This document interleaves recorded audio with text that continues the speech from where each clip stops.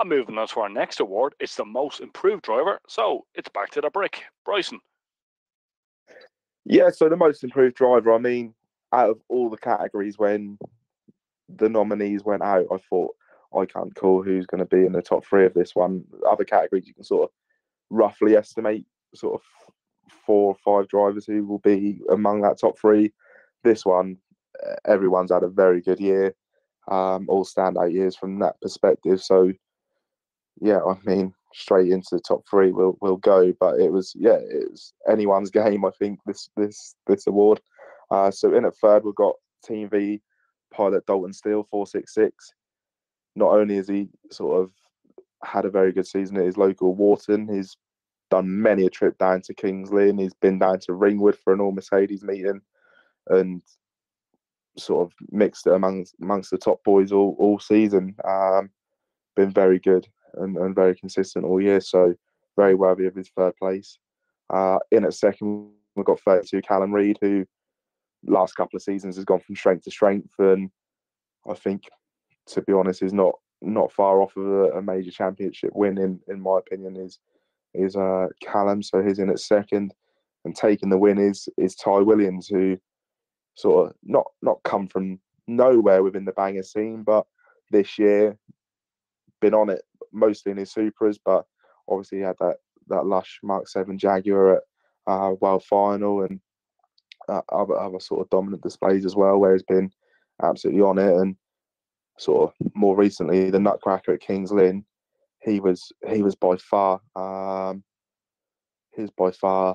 of one of the standout performers of the meeting on that occasion, and looks like he's going to have a very good year. He's already tooled up with lots of material next year, so it looks like next year is going to be sort of heading down the BWS Entertainers route, which will be sort of be interesting to see. But yeah, he wins our most improved driver category, and yeah, all very deserving within that top three there.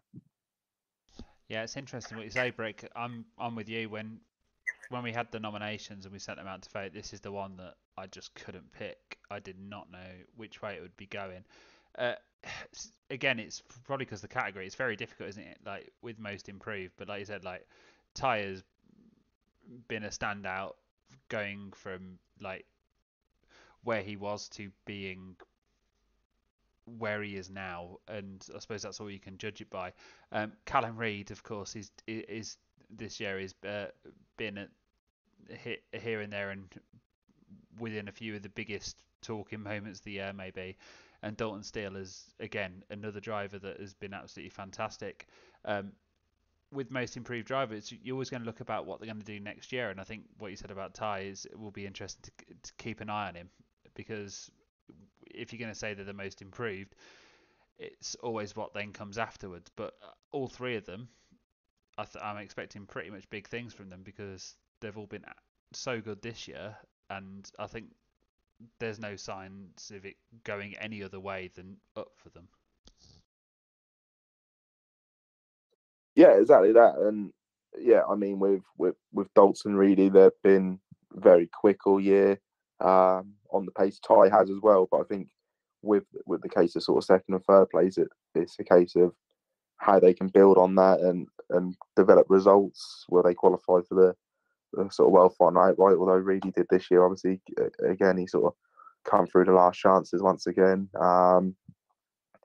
in the stat aspect. Whereas I think Tye's going to go a different route this year, this coming year. We're going down this sort of BWS route with he's sort of been posting on Facebook some of the cars he's been sort of picking up on route to meetings and sort of stocking up ready for the new year. And yeah, it looks like that's the route that is going to go down. So it's going to be tasty. But I mean, not only have you got them, we've already discussed sort of Jack Deacon, the year that he's had, and Team Black have had, has been brilliant. And then Kurt Bays from over at Warnerton, he's someone who he typically turns out a good motor ghost rider.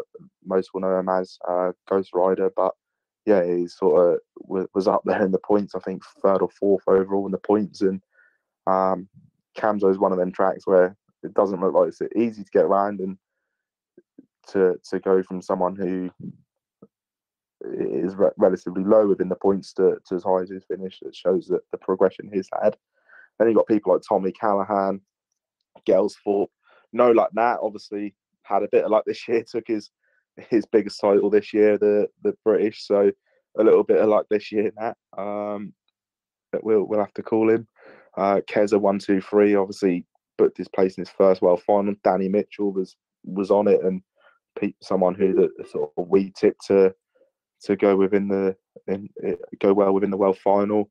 Noel Harding and Russell Gill as well featured there, although he's sort of one of the older generation of drivers within there.